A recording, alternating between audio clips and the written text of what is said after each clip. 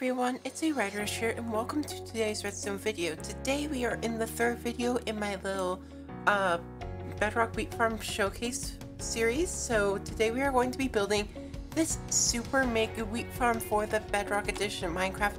This thing produces quite a bit of wheat per hour, approximately 35 stacks of wheat and about 19 stacks of seed per hour. So this is an excellent farm if you're on a server. It will probably be quite a bit if you are in a single player world, but if you want to have a ton of wheat, this farm is the one for you. And yeah, without further ado, let's go ahead and get into the tutorial. Now, as per usual, a parts list can be found in the description, but to start out, let's go ahead and grab ourselves a chest, our rails, our powered rails, some hopper minecarts, some hoppers, solid blocks, and some levers. So go ahead and build up a couple blocks, just like so, and place down a chest and place a hopper going into that chest. Now you're going to want to get up on that hopper, and once you see that third number start moving, for me it's oscillating between 2 and 4, you're going to want to build out in one of those two directions with 1, 2, 3, 4, 5, 6, 7, 8, 9, 10, 11, 12, 13, 14, 15, 16, 17, 18, 19, 20, 21, 22, 23, 24, 25, 26, 27 hoppers.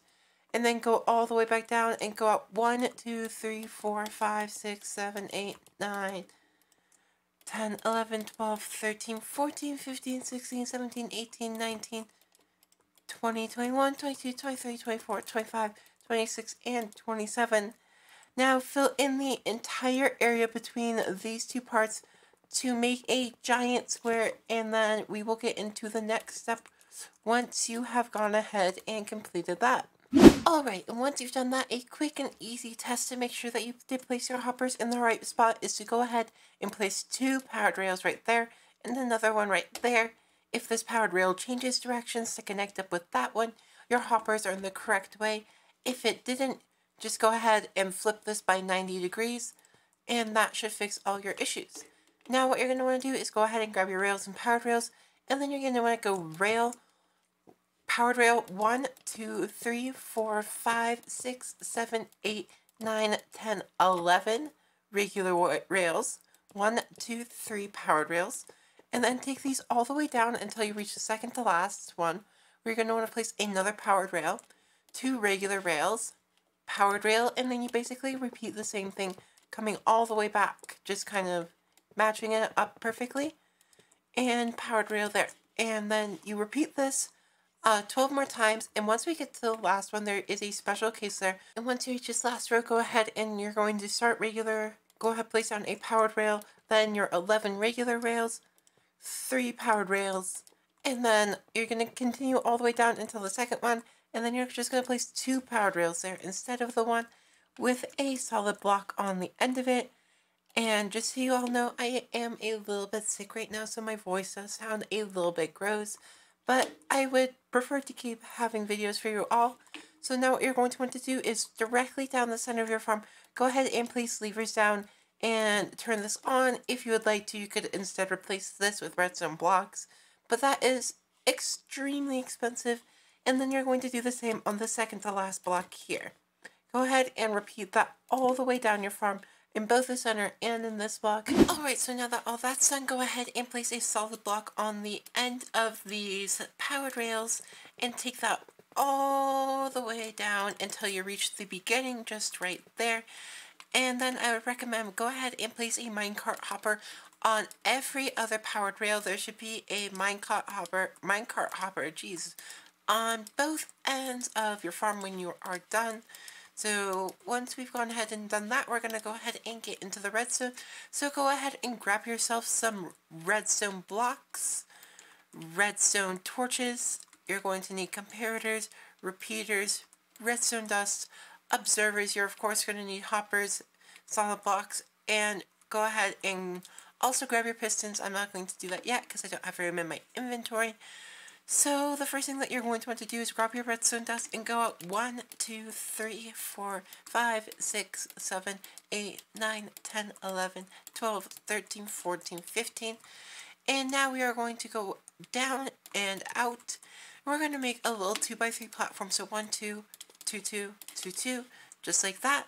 Take a repeater output from this block and place a repeater going into both of those blocks set to 1. Take redstone dust along there, and then take this redstone dust all the way down to the end. And then I would recommend that you give this thing a test fire, so place a block there. Go ahead and quick place and break a redstone torch. All your minecart hoppers should go down and back and stop on top of those hoppers, just like that. Perfect. So what you're going to want to do now is we're going to build up a little timing circuit. So go ahead and build out a little bit more here. Place a repeater set to 4 ticks right there with an observer whose butt is facing into that repeater, and that is going to fire that one more time.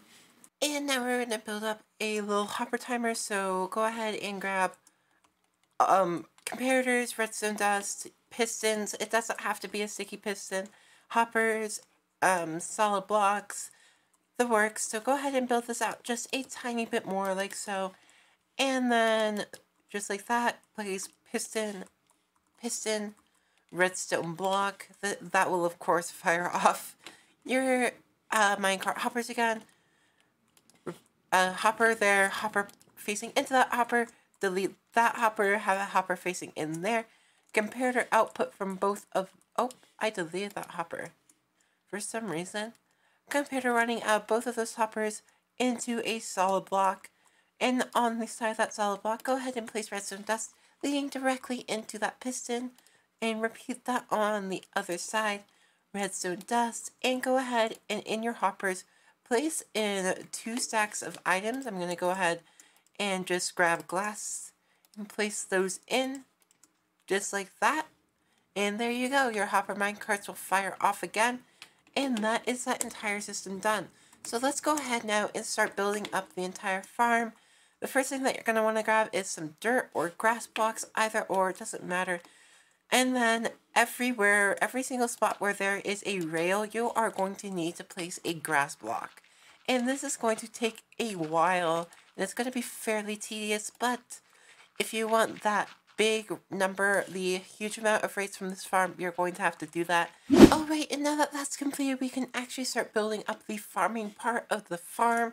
So go ahead and grab yourselves some glass, some stairs, some water buckets, your hoe, some seeds, some light sources, composters, and beds. I'm going to go ahead and break those so they don't interfere with our village that we're going to be making over here. Now, the first step I would recommend you do is go ahead and at least put up 1 layer of glass surrounding your farm. And this will just be to help keep your villagers in. You do not have to do this at this point, but once you want to actually start using this farm, this will be required, because otherwise your villagers will possibly run out. Things can get in easier and lots of not so fun stuff like that. So I'm going to go ahead and complete that later. But go ahead and grab some solid blocks. And on each of the corners, what you're going to need to do is take out 3 blocks like that. Place down 3 solid blocks and then a bed.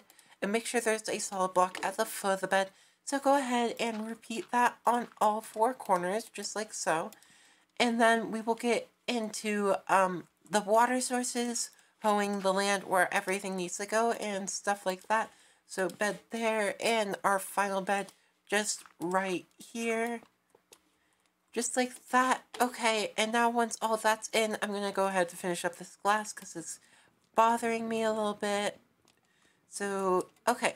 What you're going to want to do now is this is 1, 2, 3, 4, 5, 1, 2, 3, 4. Go ahead and break this block. Place a stair in there with a water source there. Now go ahead and count out 1, 2, 3, 4, 5, 6, 7, 8. Break that block, stair, water source. 1, 2, 3, 4, 5, 6, 7, 8. Break that block, water source. And then if we did this correctly, there should be 1, 2, 3, 4, 1, and then the bed. So that is perfect. Now you're going to kind of do the same thing. So 1, 2, 3, 4, 5, 6, 7, 8. Stair there.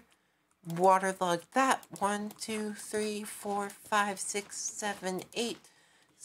Stair there. Right side up. Waterlog that. 1, 2, 3, 4, 5, 6, 7, 8. Stair there, waterlog. 1, 2, 3, 4, 5, 6, 7, 8. Stair, waterlog. And then 1, 2, 3, 4, 5, 6, 7, 8. Stair, waterlog. And 1, 2, 3, 4, 5, 6, 7, 8. Stair, waterlog. Perfect. And that is all of our waterlog stairs. And go ahead and grab yourself some composters. Place them on top of the stairs in the cardinal directions, just like this. And if you are not going to add a roof to this farm, go ahead and grab yourself some trap doors and place them directly on top of the composters so your villagers do not get stuck in them, because otherwise they'll be sad and they won't be working in your farm. Now what you're going to need to do is just hoe all the land, and at this time I would also recommend that you plant in all the seeds that you have, and this is very, very important, because otherwise your farmers will run out of seeds and start picking up wheat and making bread, which will drop the rates of this farm, and that's not something that you want. So at least you need to plant in all but 2 rows of this farm. And if you do less than that, your farmers will probably start picking up wheat. There's a small chance that they won't, but there is also, it's pretty dang likely that they will. So go ahead, hoe all the land, plant in at least almost all the layers. So now that you've planted and hoed all your farmland, what you're going to need to do now is get your villagers in here. So I'm going to build myself up a little villager chamber. I'm going to clear out my inventory. And for each villager, you're going to need 8 stacks of seeds exactly. So I'm going to go ahead and grab those. I grabbed an extra stack. So if you look in the top right-hand corner of the video right now, you will see an eye. And this will show you a Silent Whispers video on villager breeding in Bedrock edition of Minecraft and how to basically get a villager in here. And this villager has to be a villager with nothing in his inventory, and he cannot be linked to another village. Otherwise, this will not work. So I will just summon in a villager, and that's the easiest way to do it in creative. Then go ahead and drop 1, 2, 3, 4, 5, 6, 7, 8. If your villager does not pick up all 8 stacks, your villager has stuff in his inventory and should not be in your farm. You would have to get rid of that villager, because otherwise he will indeed break your farm. So go ahead and repeat that process for 3 more villagers. There's just one more thing that we need to do before this farm is complete, and that is to place in light sources, so that way at night mobs don't spawn and your crops will continue to grow. So in all the corners, 1 block above the farm, go ahead and place in a light source. It is actually not required that you will have a ceiling, but I do recommend it. So basically anywhere where there's not a light source, I would recommend placing in a ceiling, but that's of course not required. So where you're going to place your light sources is of course in the corners and everywhere above the composters or stairs, just like this. Of course 2 blocks above your farm so your villagers can walk through there. And then wherever these light sources line up with the side of your farm, also go ahead and place in a light source there. This will keep your area nice and bright and mob proof, and make sure that all your crops do indeed have enough light to spawn. And there's just one more area that you need to place in lights, and that is in the middle of these giant squares. In the very center of these giant squares, there is a spot that reaches light level 7, and that is less than ideal, so I would recommend going out by 1, 2, 3, 4, 1, 2, 3, 4, and then placing in a 2x2 light source just to maintain symmetry. It doesn't have to be 2x2. A light source in any of those positions will work. So go ahead and repeat that on all sides. 1, 2, 3, 4, 1, 2, 3, 4, 2x2. That's not quite 2x2. And yeah, so your farm is now, once you've gotten in those light sources, it is completely done. And it should be fully operational once your wheat plants start growing, which is the only thing that takes a while for this farm to start up. Your farmers will start harvesting that wheat, and it will be collected by the hopper minecarts. And it will, yeah, you'll have a fully automatic wheat farm that produces a ton of wheat per hour.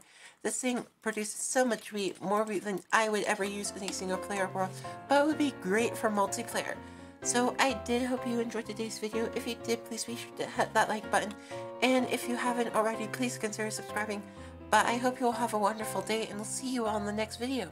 Goodbye!